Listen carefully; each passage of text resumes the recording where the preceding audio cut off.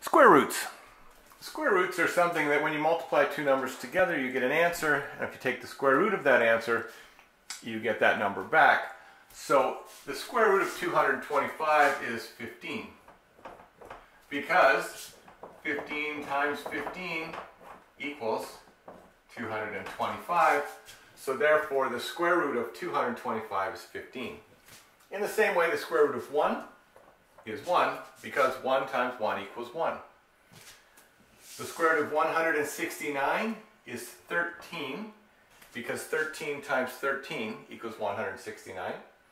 The square root of 0 is 0, because 0 times 0 equals 0.